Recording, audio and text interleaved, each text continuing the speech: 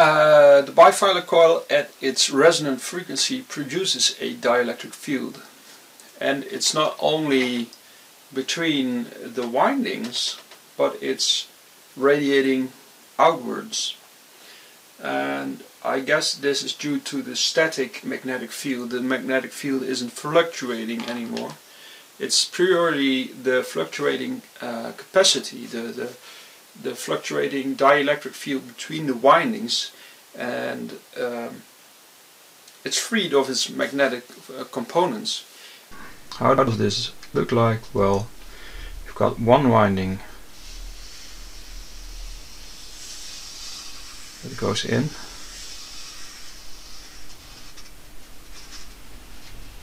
and then we'll take another color. Then it goes to the outside, to the second winding, and the second winding follows the same path.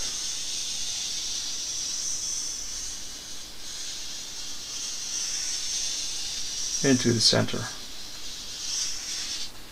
From there it goes out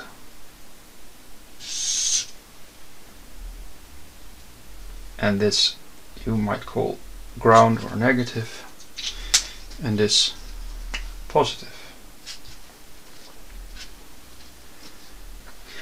If we have a bifilar coil, that means we've got two windings that are in series connected. So the black and the blue are separate windings. If you now provide 100 volts to a winding, then the volts will drop until it reaches the end of the coil.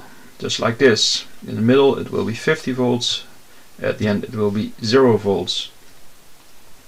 So this coil goes inwards and then is connected to the second coil on the outside that also turns inwards. Now the windings are connected of the first and second coil, and this provides a voltage difference between the windings of a 50 volts, and that's everywhere in the coil. Everywhere between the windings is a 50 volts voltage difference. This is 0 volt, it is in the center with the blue one, and if you look at the voltage of the black one, it's connected to the middle of the coil, and it's 50 volts. So there is a constant voltage difference between the windings, and the dielectric field is produced between the windings. This dielectric field can be explained with a capacitor. A capacitor has two plates with a voltage difference between it. In this case we've got 50 volts voltage difference, so we provide DC voltage of 50 volt to one plate, and the other plate is grounded 0 volts. Then in between these plates will be the dielectric field, and is generated due to the voltage difference between the plates. Now the difference between the capacitor and the bifilar coil is that with a bifilar coil the plates are connected because the windings are connected. There is a voltage difference between the windings everywhere, same as in the capacitor between the plates. Now to make the comparison between the bifilar coil and the capacitor complete, we would have to make a capacitor with really long plates. So we would extend these lines, and then we would connect these plates from the end of one plate to the other end at the other side of the other plate. And this is what's happening here. This bridge is the connection that I'm talking about here. So with the capacitor there isn't one, but with the bifilar coil there is. And that's the funny part of the bifilar coil, because what this does is at the same time produce inductance due to it's a coil. At the same time it produces capacitance like a capacitor, and this is very unique for this coil, and I think it's really interesting. I want to show you a special effect of the dielectric field at the resonant frequency of a bifilar coil. I've got my pulse generator that drives this IGBT pulse driver to two serial connected bifilar pancake coils. These actually are 3 coils stacked upon each other. The top and the bottom coil are in series connected and are being pulsed by the IGBT, and the center coil is completely free, resonating with the field produced of the coils. This center resonant coil is at one end connected to the earth, and the other end is connected to 2 diodes, as seen here in the schematic. I've got 1 wire into 2 diodes, and this makes the circuit that will make these LEDs burn. I will turn off the light now to make it a little bit clearer to see, because they are not very bright. I will put on the resonant frequency at 645 kilohertz. This resonant coil is at resonant frequency now. I worked with it before, so I know that this is correct. And you can see the LEDs are lighting up.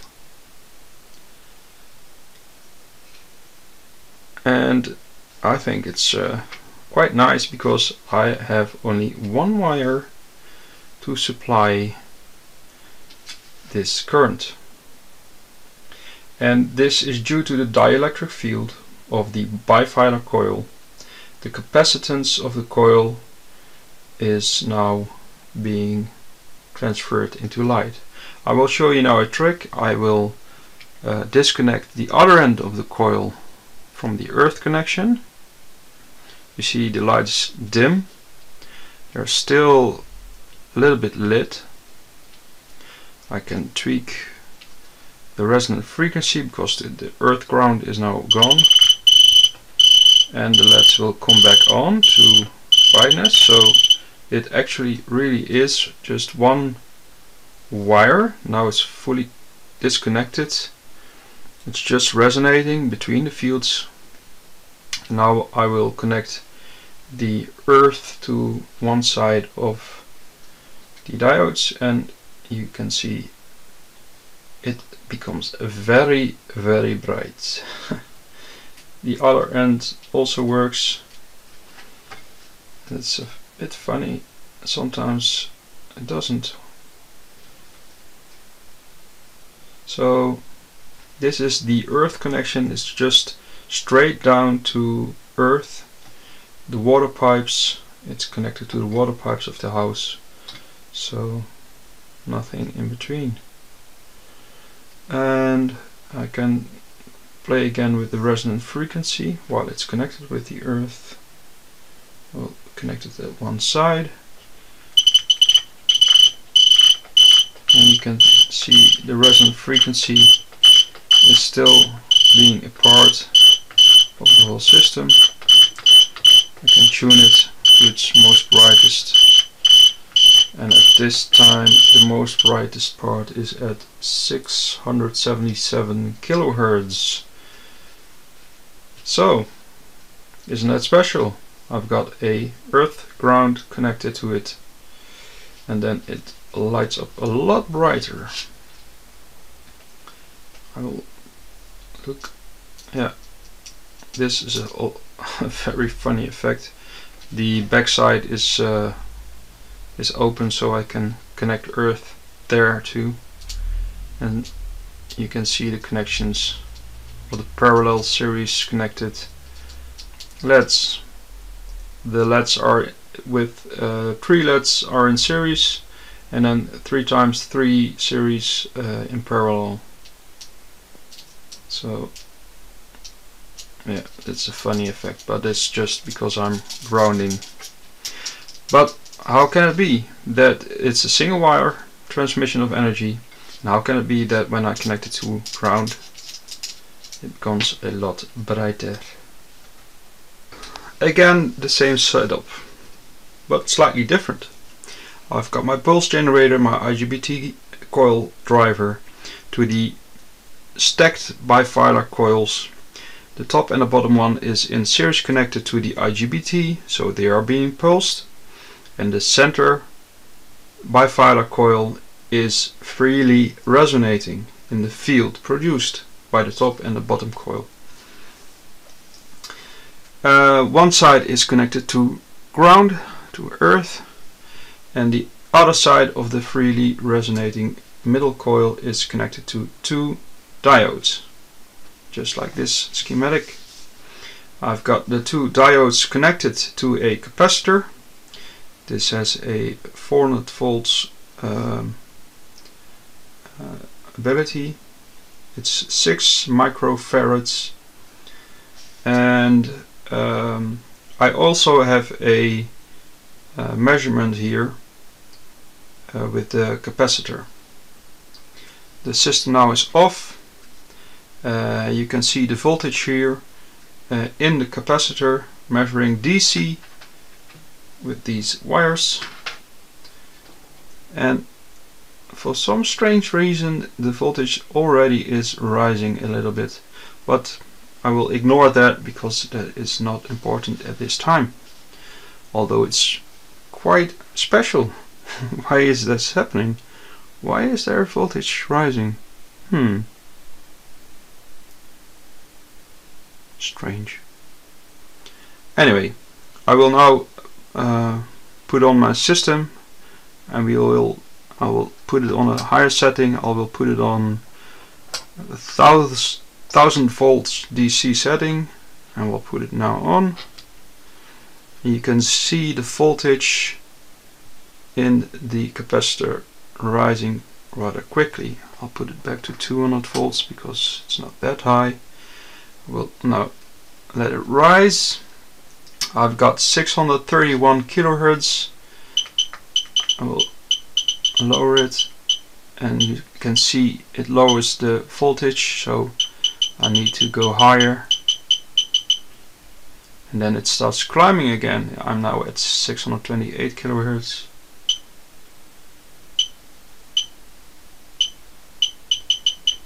And it starts rising much faster now, so I'm closer to the resonant frequency.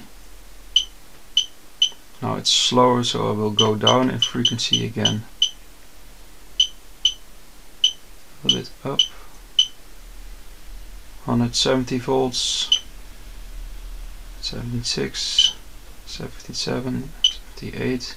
I think 645 kilohertz is again the resonant frequency. We'll go up a little bit more up, and it starts climbing again, 647 kilohertz. Anyway, you can see there is a very high voltage now inside of this capacitor. It's still rising. Wow, when I put my hand on it, the voltage rises even higher. This is due to the resonant circuit. I changed the capacitance of the capacitor. I changed the setting to 1000 now because I'm approaching 200. If I let go, it will drop again due to the change in capacitance of the capacitor.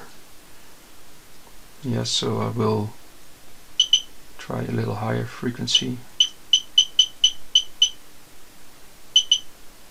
No. This is the best.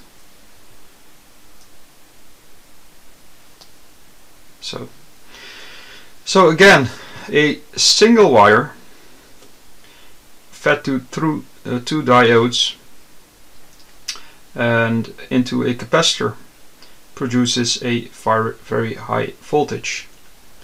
Very interesting, I think. Now I will unload the energy of the capacitor and you will see a sharp discharge. I'll take one side and then I'll discharge, and it's gone and it's back up. That's what I wanted to hear. You see these sparks? I will shut the lights off. These sparks, that's what the radiant energy looks like when it's very fastly discharged.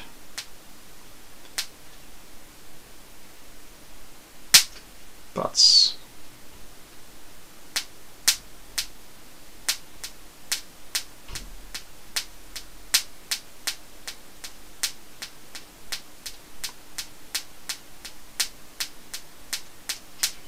Okay.